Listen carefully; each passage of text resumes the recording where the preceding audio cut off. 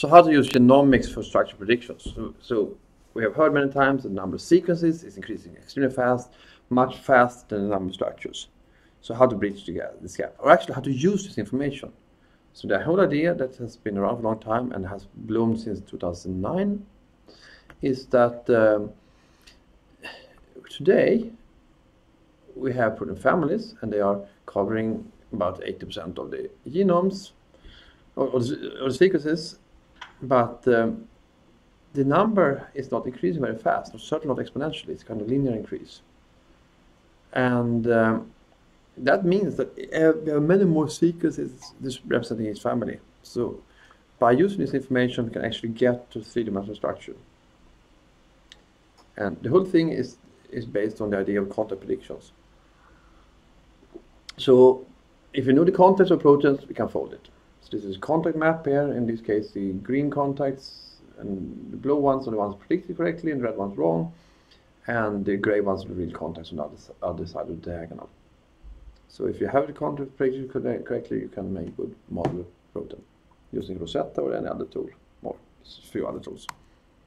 So the whole idea is basically this. You take a multiple sequence alignment, you look at two columns, and you see if there are correlations. Basically, for instance, that in one of the positions, you have a mutation from a big to small amino acids, and the one from a small to big one. So this is called co-evolution, or correlation of mutual information. So this is a method that's been around from the mid-90s. Unfortunately, that didn't really work in a way of contact predictions. But the idea is that if they are in contact, they are co-evolving. You can see like that. You have a protein, it's well packed nicely. You have a single mutation that makes this interaction not as nice. And to compensate this, compensate that, you have a secondary mutation that compensates it. So if you have this, you could imagine you can get all the correlations in the protein, and you get all the contacts. However, you see also that this arrow shape has changed on the other side from being a flat pentamer to an arrow. This means that you have indirect effects on the other side, there on the green spot, that will result in you will see indirect correlations between the first, the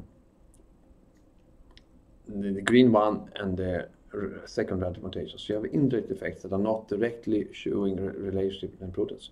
However, using a global model derived from or from spin models, less models of spin glasses, you can actually disentangle the indirect and direct effects. And in this way, you can say, this is correct. So just to show how well this works, you can look at what happens with contact maps. This is a contact map of time for mutual information. And you see you have a few contacts in blue that are correctly predicted, but most of the ones that are red are wrong, and basically there are no long range contacts. But 22% of the contacts are correct. If you use PLMDC method here instead, or Psycho, you have about half the contacts are correct. So there are two different methods that use this global model. And you see there are long range contacts that are useful, and they can be used for many other. And you can actually imagine you predict the structure of this protein using these blue contacts. However, contacts in proteins are not randomly distributed, and you can see this if you look at the 3x3 contact pattern, where you have the most frequent patterns. So if you have a contact in the middle, you can see they are common to have other contacts around it also, like you have this 3 corner contacts, you have basically 4 out of the 9 rest are covered. However, if you don't have a contact in the middle, you don't want to have any other contacts close to it either. The most common patterns are the ones that are as few contacts as possible. So you look at take all the contacts with a given number of contacts in this 3x3 map and look at the frequency of it. If you have not a contact in the middle, you see that 99% are basically having, or 98% have no other contacts, and then there are 2% that have one contact, and then another 1% that have 2 contacts. This that falls down on this dashed line very rapidly. However, if you have contact in the middle, you see still, okay, 10% has no other contacts, but another 10% has 1 contact, and another 10% has 2 contacts, etc., etc.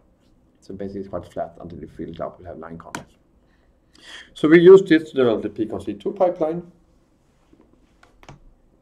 but uses a combination of 8 alignments and 2 different secondary contact prediction methods and some other information, and particularly use a deep learning predicted contact map to do iterate to improve the alignment by using this information that contacts lies to be other close to other contacts, particularly in diagonals. So here is what happens. You start with layer 1, you see not a bad prediction, but not very good. And in layer 1, you actually get more contacts that are correct in these diagonals. And in 3, you get even more. In 2, you get more. In 3, you get more. In 4 and 5, you get more. And so you end up with 70% correct contacts. So we did this using a deep learning approach, using a random forest, the machine learning approach. We basically trained these machine learning things to have this, and we used the field of 11 by 11 to look at these contacts. So as we see here, it's better the input methods quite significantly, independently how big the signals are. However, we see also here that these methods work very well on big families, but not so well on small families. And well, there's some good examples. But we can see that other methods like PconsC and CMAP Pro are actually much better small families than on big families than these DCA-based methods. So we developed PconsC 3.3 by including PconsC and improve predictions, and improve the prediction qualities in this way. And Dave Bacon has shown that you can use these kind of methods and do folding, and you can get very accurate models. They also use something called the Rosetta CM hybridization protocol, and you can end up structured out 2.5 hours to away.